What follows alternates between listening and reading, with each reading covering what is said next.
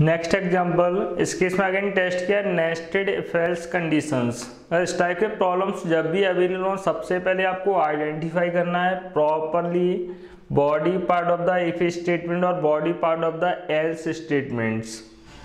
Already discuss किया था during flow control diagrams. Flow control diagrams के रिस्पेक्ट में फर्स्ट स्टेटमेंट में इस टाइप का प्रॉब्लम प्रोवाइड किया था, like first statement as S0, next if conditions, then some condition, after that statement 1 again इस केस में प्रोवाइड किया गया था if another condition 2 like that, then S1 और else block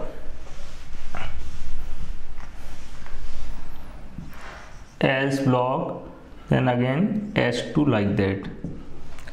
Same kind of statement is available. इस case में इसको consider कर सकते हैं S0 if condition 1 if condition 2 then body of if body of S, like statement 1 statement 2।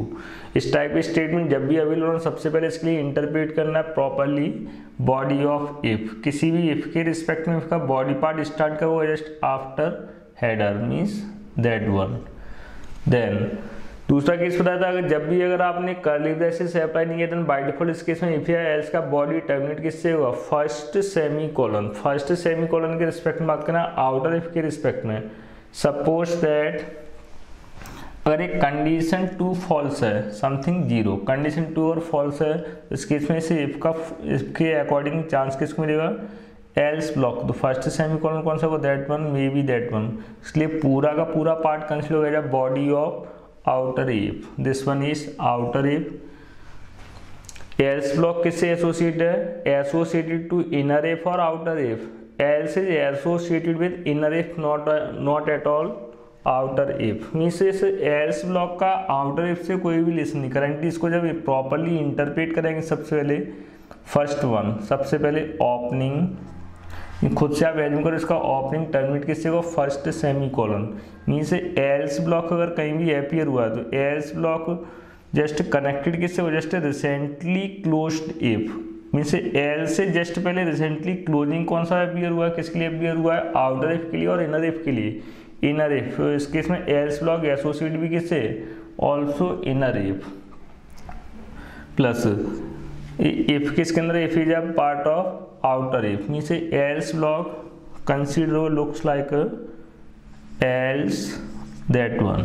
then इसे printf किसका part है part of else, this printf is part of if। इसे पूरा का पूरा सेशन कंसीडर हो गया बॉडी ऑफ आउटर इफ। तो सबसे पहले इस केस में आउटर इफ का कंडीशन टेस्ट करेंगे, आउटर इफ के अकॉर्डिंग x के प्लेस पर रिप्लेस कराएंगे वैल्यू ऑफ x का वैल्यू 0 फाउंड रहा, 0 के अकॉर्डिंग कंडीशन कैसा है false, 0 = 1 condition is completely false है तो उसके इसमें कंट्रोल कांस्टेंट हुआ आउटसाइड बॉडी ऑफ इफ। और इफ के बॉडी के बाद कोई भी स्टेटमेंट फाउंड नहीं हो रहा, ना ही एल्स ब्लॉक एसोसिएटेड है।